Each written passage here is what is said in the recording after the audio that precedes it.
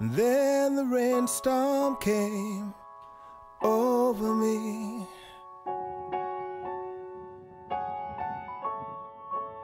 And I felt my spirit break. I had lost all of my belief, you see, and realized my mistake. But time threw a prayer to me, and all around me became still.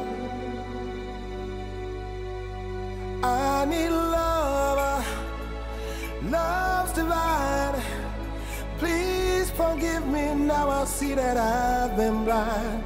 Give me love, love is what I need to help me know my name.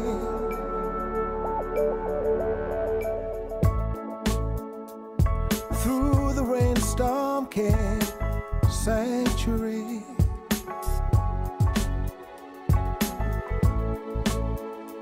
And I felt my spirit fly.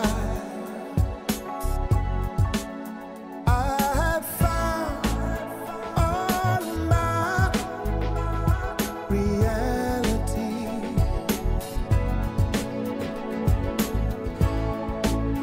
I realized what it takes. 'Cause I need love, love's divine. Please forgive me, now I see that I've been blind.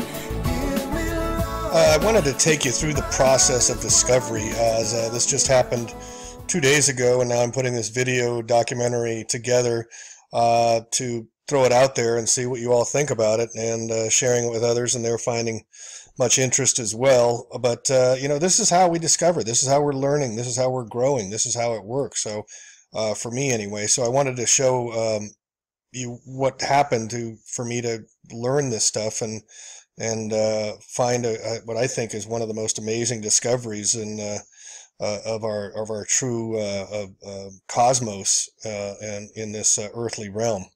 So I got a comment on my YouTube channel from a B. Edgar, and it said simply this: a Coulomb is a basic unit of electrical charge. We are Coulombs colonized by Christopher Columbus. We live in the United States. Which states of matter are they talking about? The seen and unseen.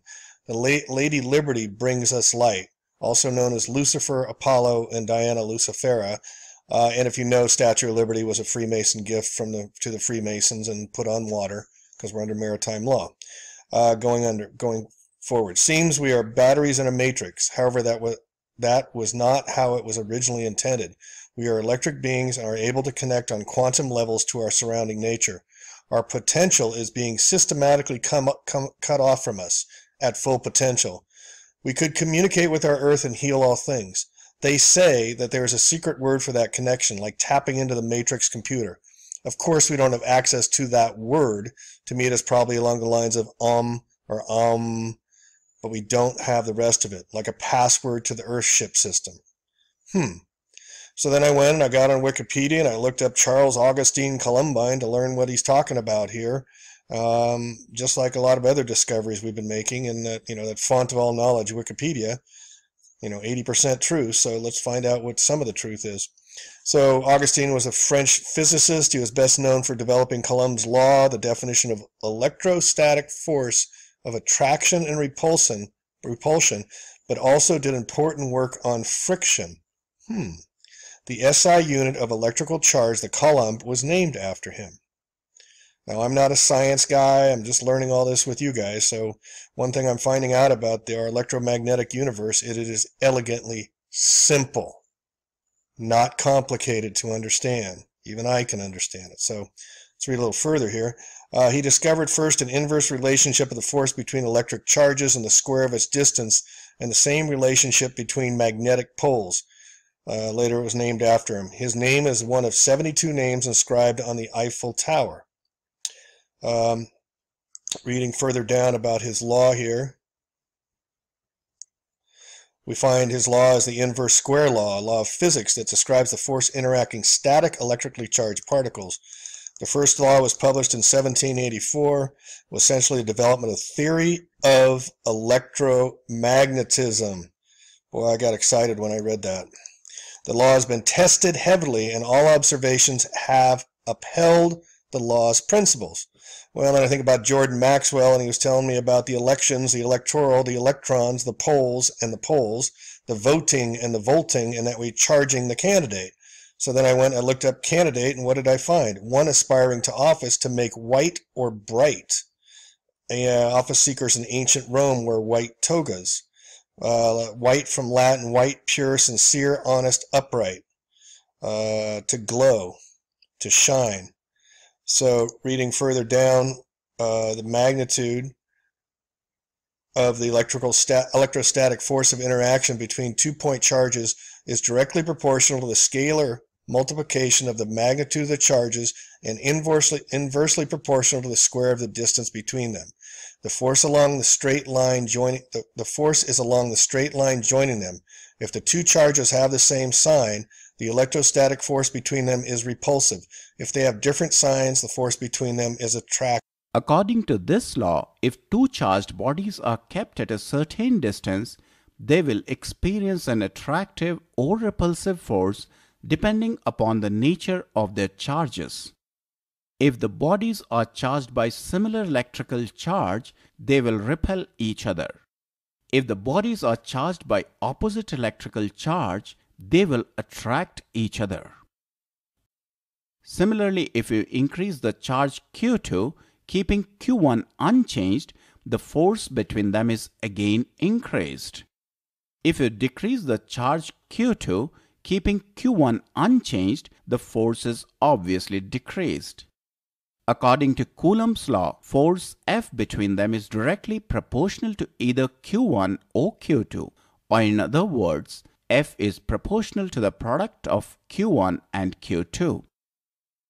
Now, by keeping their charge fixed at Q1 and Q2, if we bring the charged bodies nearer to each other, the force between them increases.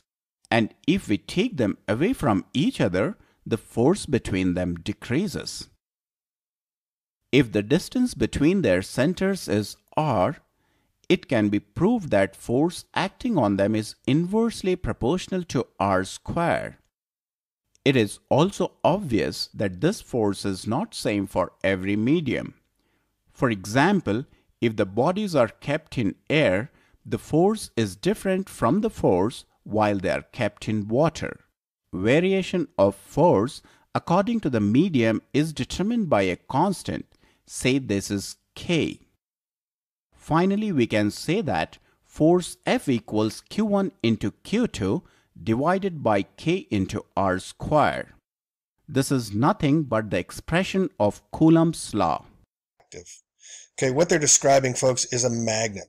Magnets positive to positive push away, positive to negative attract. That's all they're saying here, basically, and they're talking about the ether in between, the friction in between, and it gets inversely proportional the more force is applied.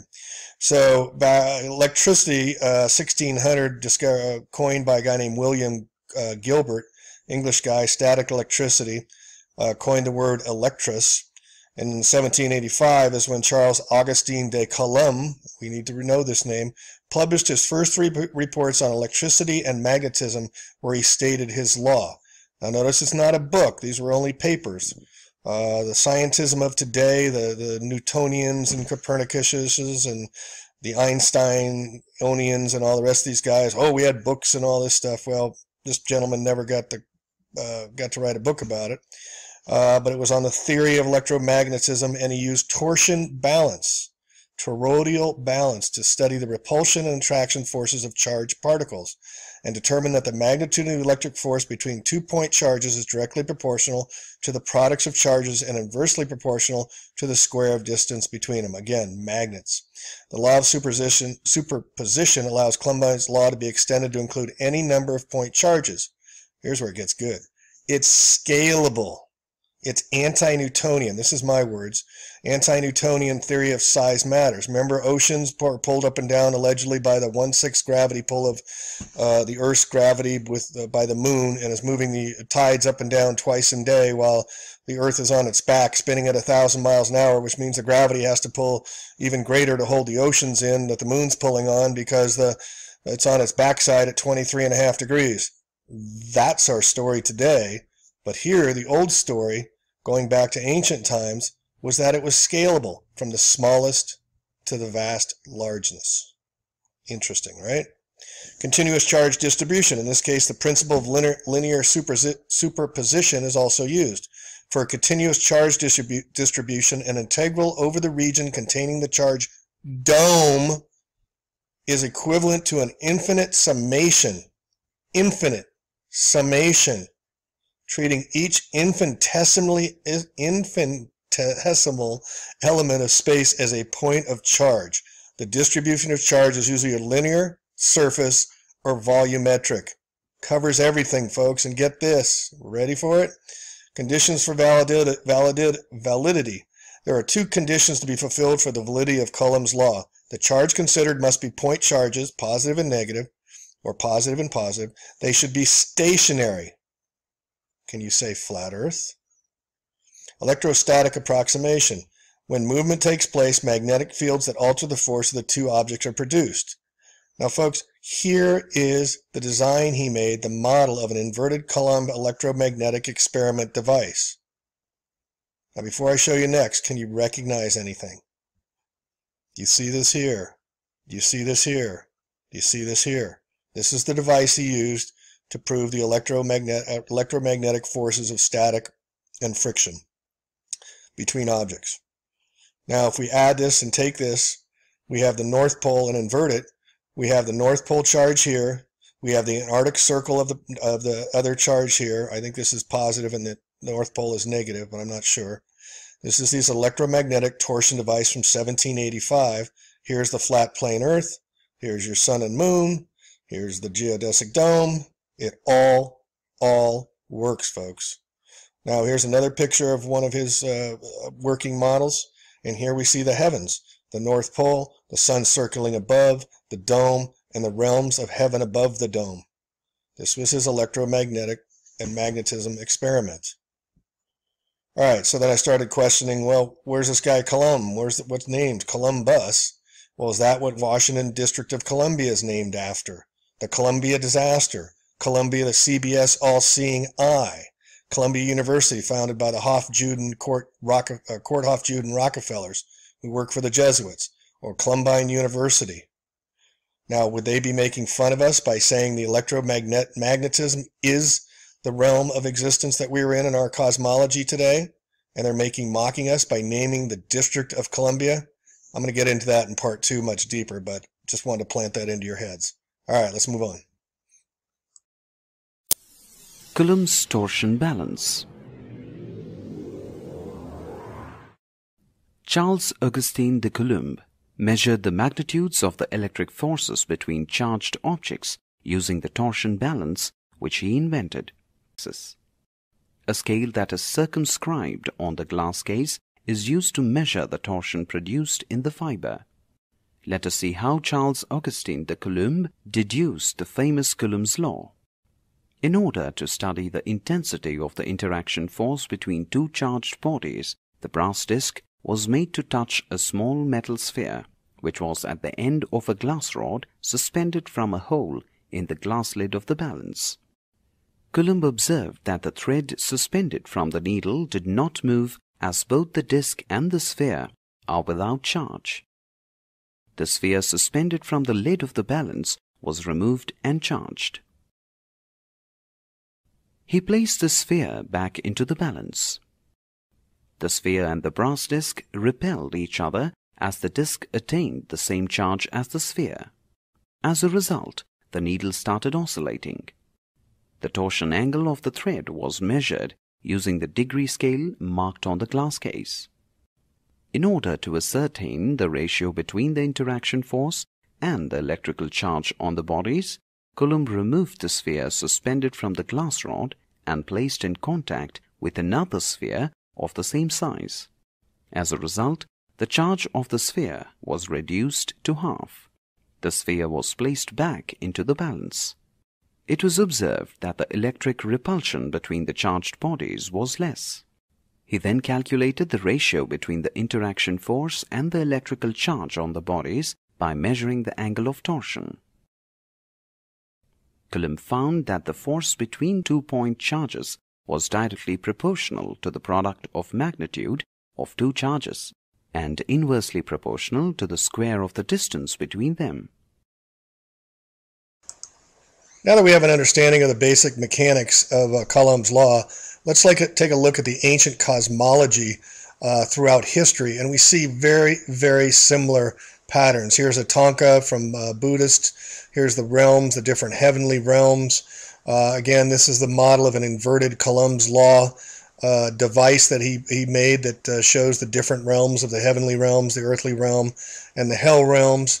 Here we see the Old Testament, and it matches up perfectly with the center pole diode and the outer rim opposite charge, repulsion, and attraction.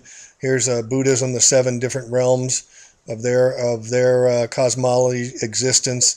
And they also have stupas, which are called stupas and temples in Tibet, which are dedicated to this ancient cosmology of belief of what the actual our universe, our earthly realm is about, and the realms above and below.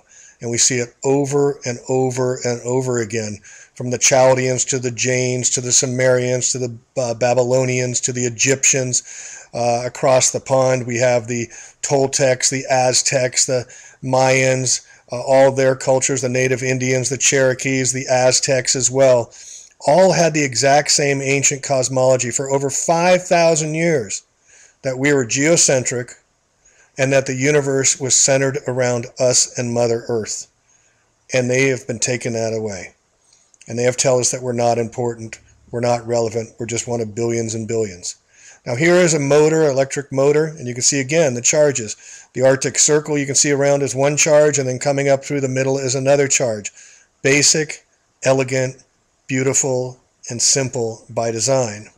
And then we have the toroidal sphere, the fields of energy fields, and again these pictures match up perfectly.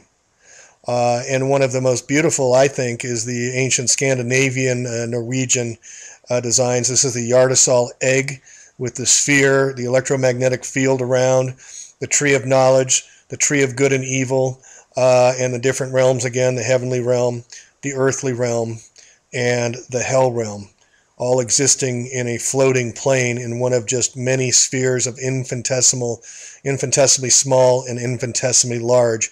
And throughout them all you have the tree of life, the tree of knowledge, tree of good and evil as well.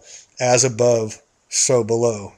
We are part of the cosmos. We are not apart from the cosmos.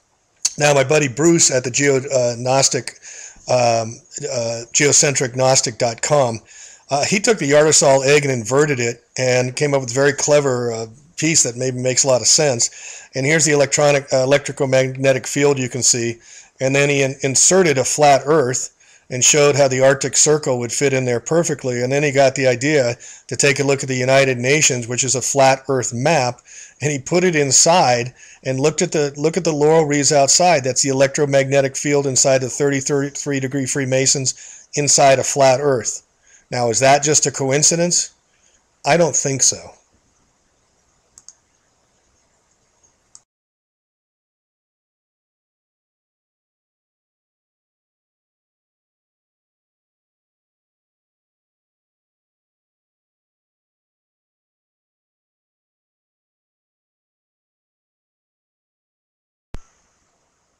So now let's take a look at the dome. As we see again in many ancient cosmologies, they all had a dome motif or a sphere of influence. and we can see that in the many different cultures. Again, here's Coulomb's device, and here we have the Aurora Boreas, the snake that eats the tail in a continuing infinitesimal loop. The turtle theme, the elephant theme, they both play on both ends of the earth, and they both have this same type of electromagnetic energetic force field that surrounds us all and provides us all with the electrical frequencies and vibrations that Nikola Tesla says is the basic makeup of all cosmos. And it shows over and over and over again in all the different ancient cultures, not all, but many different ancient cultures, the same type of existence of a dome. And once you start seeing this in many different cultures, you understand that we have been lied to for 500 years, and this lie is ending right now. We are beginning to discover our true nature again. We're reconnecting with our ancient ancestors, and we're rediscovering that not only are we the most important co-creation in the source, God, whoever you want to call it, that is part of this creative creature of creation that we are. We're all part of this, involved inside a dome, inside a sphere of electromagnetism. And it's absolutely beautiful how it's expressed in all these ancient cultures. And it's absolutely criminal how they've hidden from us our true existence about our true nature. And the good news is it's ending now. And you that are watching this are all part of the awakening. We're all awakening together in unity. It's a beautiful thing. So let's get a little more into the dome. Let's get a little more into Nikola Tesla and what he was about. He created this thing called the Tesla shield back in 1905, 1920. He rediscovered Wi-Fi, the radio. Marconi stole it from him. He had a doomsday device. He had devices where we had free energy, which the military has, and they've never allowed us to use it since 1920s. And he was working on the principle of electromagnetic energy. And here's another drawing showing how the pressure works and how the electromagnetic dome would function. Here is a picture from a Tesla coil showing the Antarctic Circle and the North Pole in the middle. And here's a picture of bending light. Fraud Einstein bending light stole this from the Tesla technology and made it his own, again around the 1920s as well. And I can have more about that later. But let's get into the dome and what the dome could be made of, how it could be, and we'll show a little bit of video of how it could possibly work in this realm, this earthly realm that we live in. Let's get into the physics and mechanics of how an electromagnetic dome might possibly work, how the tides might move up and down an electromagnetic field, as well as how a magnet of a central pole with a positive and a negative circle field would also work, as well as what would be holding up the sun and the moon while it rotated around in the sky above us between 700 miles and 3,000 miles above. Tesla, of course, developed in the 1900s free energy, as well as the technology we use today with Wi-Fi, alternating current. He also developed a death ray and a Tesla shield dome, which we'll get into in a little bit here. But before we get into that, we need to set the record straight a little bit here. And this credit goes to Bruce at the geocentricgnostic.com. The predecessor to Nikola Tesla, alive at the same time, was a man named J.J. Thomson. Thomson was awarded the 1906 Nobel Prize for Physics for the discovery of the electron and for his work on the conduction of electricity and gases. He also had several students that went on to get Nobel Prizes as well. The electromagnetic mass was initially a concept of classical mechanics, denoting to how much the electromagnetic field or the self-energy was contributing to the charged particles. Due to the self-induction effect, electrostatic energy behaves as having some sort of momentum, which apparently electromagnetic mass, which can increase the ordinary mechanical mass of bodies. The increase should arise from the electromagnetic self-energy. So it's self-creating energy. Basically what it's tapping into is the electromagnetic field that's all around us. Now, Tesla had developed what he called a Tesla shield, or what we call a Tesla shield, or a 3D scalar interferometry hemiospherical shell, an impregnable shell that was to be used by the military. It could be defend anything at anywhere. And this is what he took from the electromagnetic dome above. And there's a lot of evidence that Tesla did know about the dome. Now here's a picture of Tesla technology in action, and you can clearly see that if the center pole was a positive, the North Pole, that would be the Arctic Circle around the perimeter, the Antarctic Circle, excuse me, around the perimeter, and you can imagine the dome going up and above that. And here's another picture from below, looking at the dome from above, an electromagnetic field, and another picture as well. Now, a magnetic dipole is this technology, and here's a drawing of it, and you'll notice it's very much the same mechanics and physics as a standard speaker you would have in a car or in your home. And you can see here that there's a center positive and then a surrounding negative around here. Same way it works on the magnetic speaker with the magnet here, centralized positive, and then a negative field going around the speaker.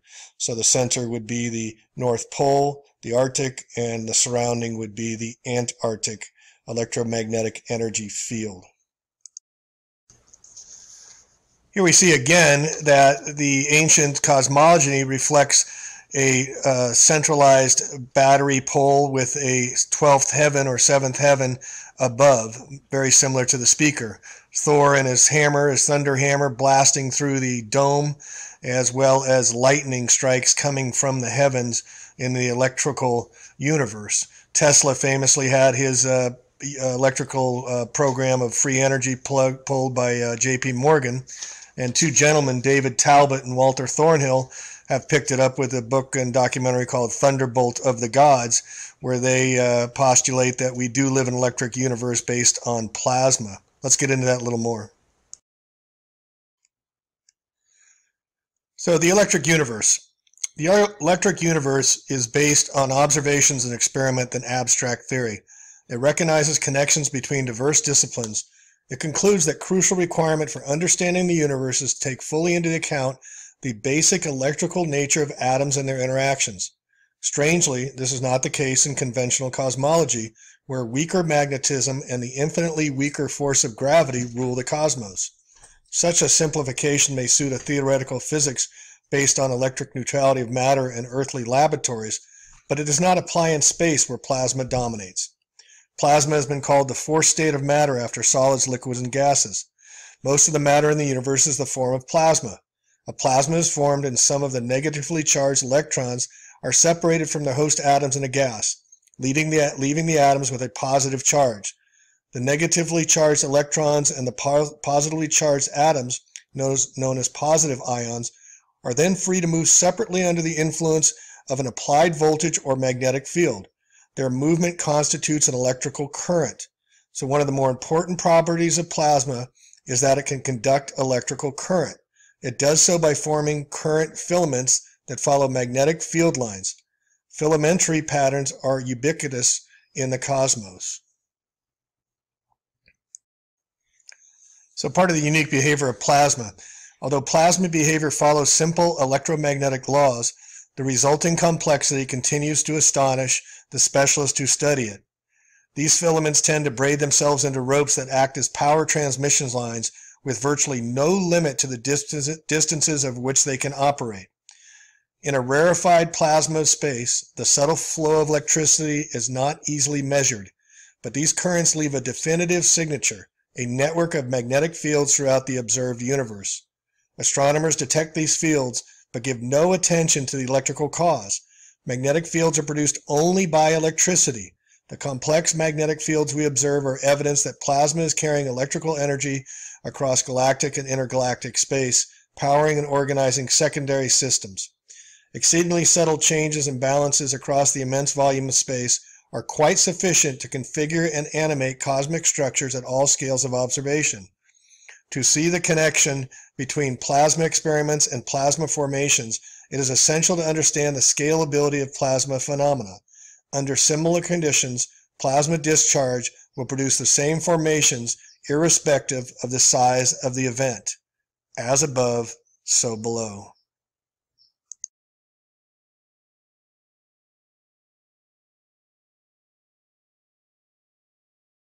How many of us are consciously aware they were first and foremost electro vibrational beings? How many are aware that nearly the same exact frequencies resonate in the Earth's electrical field, known as the Schumann resonance, as do humans? Our vibrational frequencies change whether we are sleeping in a calm state or in a higher vibrational, higher consciousness state of being.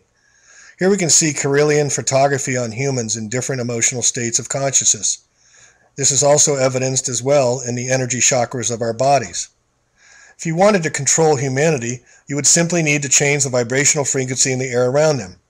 Few know or are aware that geoengineering practices over the past decades have been successfully used exactly for these purposes, to keep us from accessing our higher consciousness through altering of the energy fields above using HAARP and over-the-counter radar for decades. Taking a little sidebar here, this is from a post I did a little while ago on my blog, tabooblog.com. And what we talk about is whether or not there was a concerted effort to put rubber soles on shoes. So you notice Paul McCartney here without shoes in this famous Abbey Roads picture, to keep us from being grounded to Earth, to get that connectivity between the as above and so below connectivity between positive and negative, so we could be closer to Mother Gaia. This is from Dr. Mercola's website. Mounting evidence suggests the Earth's negative potential can create a stable internal bioelectrical environment for the normal functioning of all body systems. Throughout history, humans mostly walked barefoot with footwear made of animal skins. They slept on the ground. Through direct contact or through perspiration, moistened animal skins used as footwear or sleeping mats, the ground's abundant free electrons were able to enter the body, which is electrically conductive. Though this mechanism, every part of the body could equilibrate with the electrical potential of the Earth, thereby stabilizing the electrical environment of all organs, tissues, and cells. And this quote here, first I was skeptical. I said, my gosh, putting my feet on the ground is going to improve my heart, my body, at least the things that Clint is talking about. But then I spoke to him for about an hour and went from skeptical to being all in. Look, the heart is the most electrical organ of the body. We are electric beings.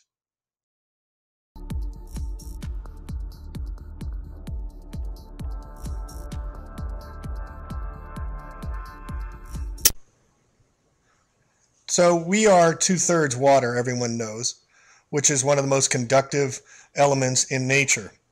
Additionally, Earth is more than 2/3 water. It really should be called Mother Water, not Mother Earth. Ancient cosmology believed above the firmament was unfathomable depths of water. Again, conductivity. So let's explore the physics between how tides may work, how the sun and moon may rotate above an electromagnetic field, as well as how the firmament of electromagnetism may interact with our Earth today.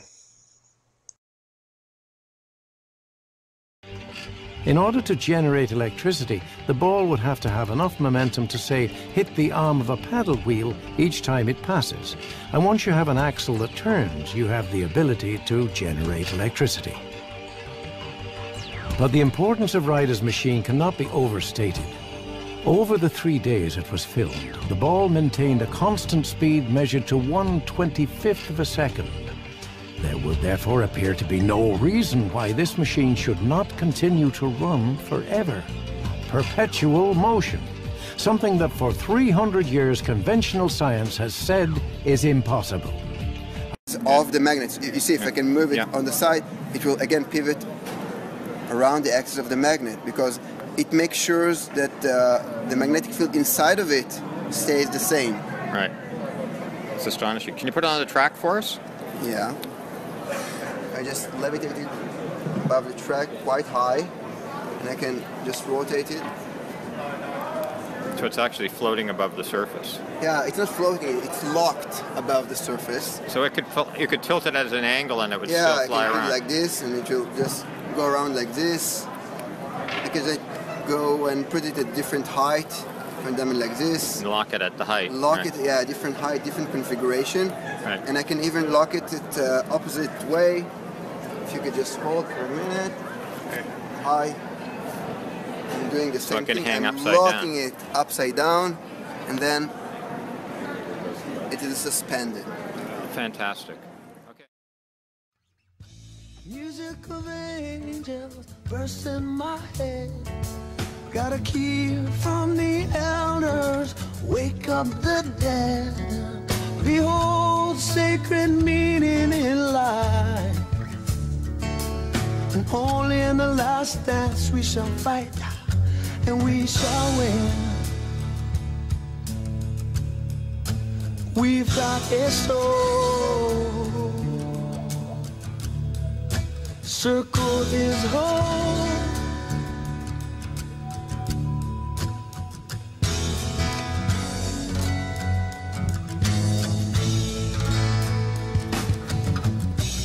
All I can do is keep my fire burning for you, to reach you before the fall.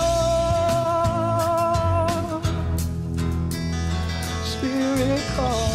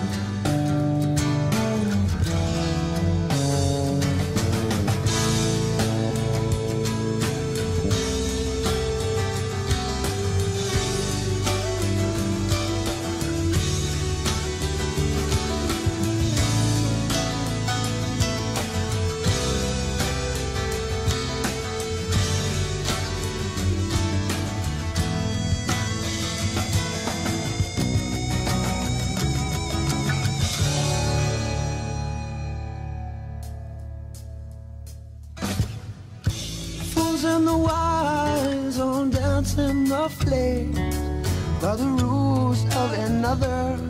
Do you come by the chain? Oh, from the stone, the sword that cuts away. Kick down all the walls that have made us slaves. Remember, dream, come on, remember how. Heed to your freedom, 'cause the time is now. Coming from the country, going to the sun, and we're never ever gonna rest till our songs are sung.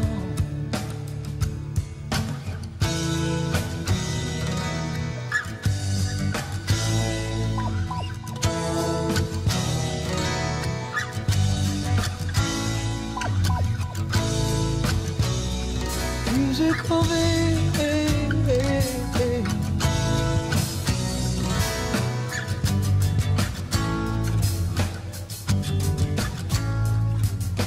Call you home.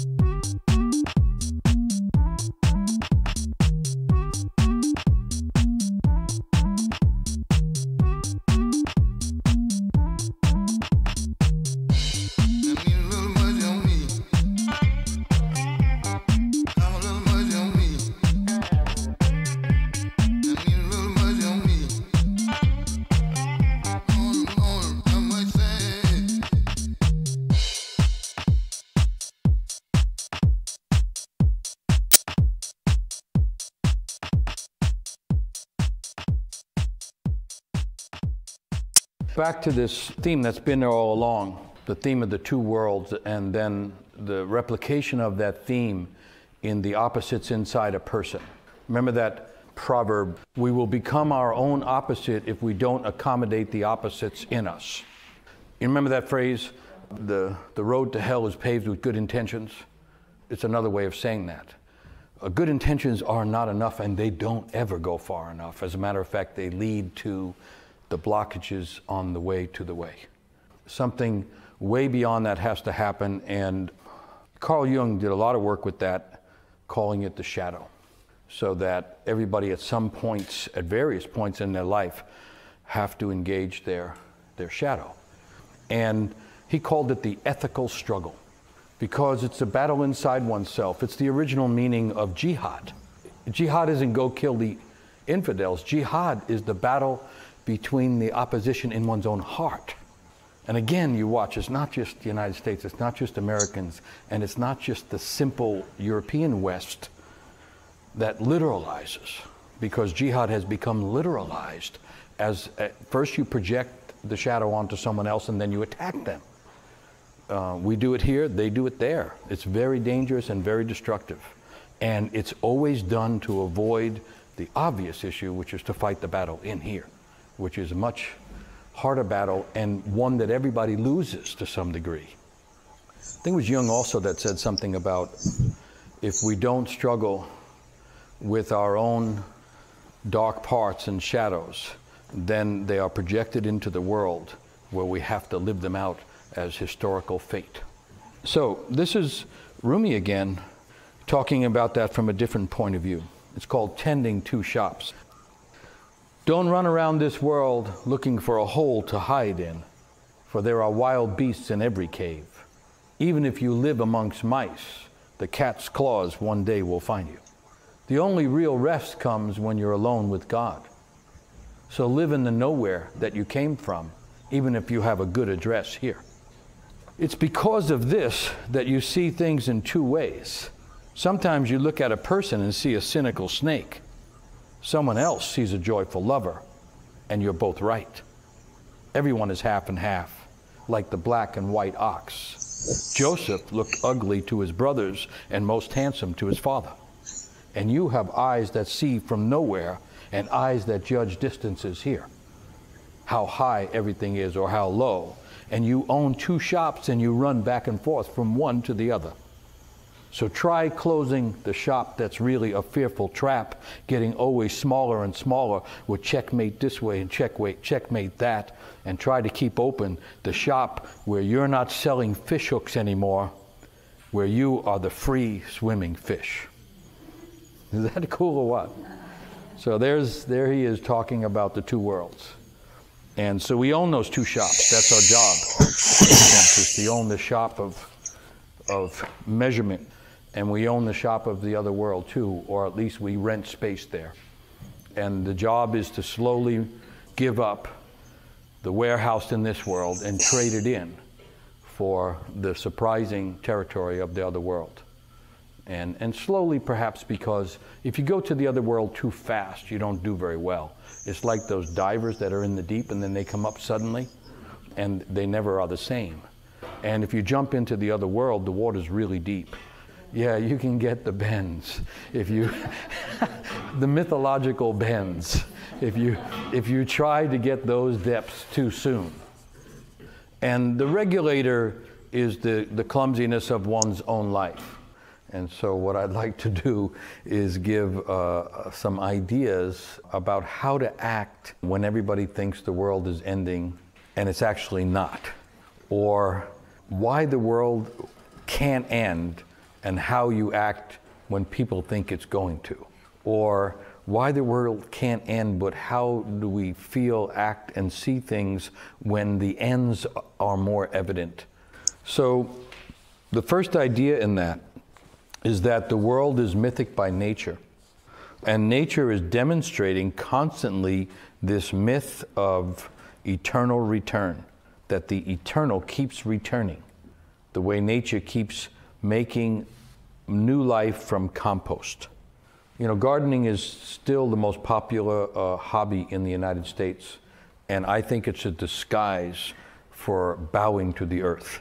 I think it's a secret way of participating in the myth of nature, the life, death, renewal myth, and I think it's a hobby only because people forgot that it's a devotion. So this world is mythic by its nature. It's a great story. And it's an ongoing story. And then the second part of that is each person is mythic by nature. And that if we can find our inner nature, or second nature they call it, and if we can get close to our inner nature, it turns out it gets us closer to great nature. And if we can get close to our inner nature, we also start to gather stuff about our myth, the myth we're living. Or really, to be correct, it's the myth that's living us. We're trying to grow up to the story that's already in us. And even though in the Western world we think of my life and my this and my that, it's actually the myth living us. So at the end, or seeming end, is a good time to learn from nature and to get close to one's inner nature. I guess I'm calling it part of the mythic inoculation. How not to go mad when everybody's worried about the end by staying close to one's inner nature, which doesn't mind ends at all because it knows how to begin again. A mythic idea, only things that have a beginning can come to an end.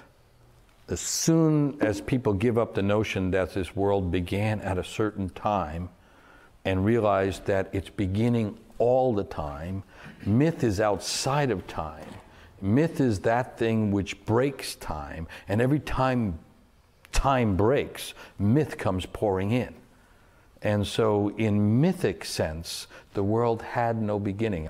And as soon as the sense arrives that it had no beginning, it becomes clear it has no end. That's a mythic notion that goes counter-culture. The second part of it is that there's so many beginnings to the world that it cannot find that many ends. I mean, I study stories from all over the world, and there are seemingly endless numbers of story of the beginning. So realizing how complex and magical the world actually is with its endless number of beginnings starts to create the sense that it's not going to end. I'm not saying that it isn't rough time. And I'm not clear, I want to be clear, I'm not saying there isn't a lot of work to do. You can turn anywhere in nature and you can turn anywhere in culture and you could go to work because the loose ends are all over the place. The only thing is to go do it. The rest of it is just all people, you know, judging American Idol. You try to do it in such a way that you achieve a little bit, get paid once in a while, and you try to do it in such a way that you feel the service quality of it, and you try to do it in such a way that it adds to your capacity to love and be loved. But basically, there's nothing better to do right now. That's what I hope is going to come from this fear of the end of the world. There's two options. The whole thing's going to end, so why bother? Or as someone said, the whole thing's going to end, I'm going to do what I need to do really right now. That's the value of the fantasy of the end, I think. Right now, everybody thinks they have no time. We've been talking about that. And people can't find the time. People can't make the time. I mean, children can't make the time anymore. And in the midst of that kind of feeling, and it's rushing towards the end, and the whole thing might end, how do you act? And so there's a phrase that comes from the Renaissance in Italian where they say, festina lente. Festina lente, make haste slowly. When it comes time even to contribute and to help this change that's on the front page of the paper and on the back of everybody's mind, the issue isn't to do it all right away. The issue is to make haste slowly.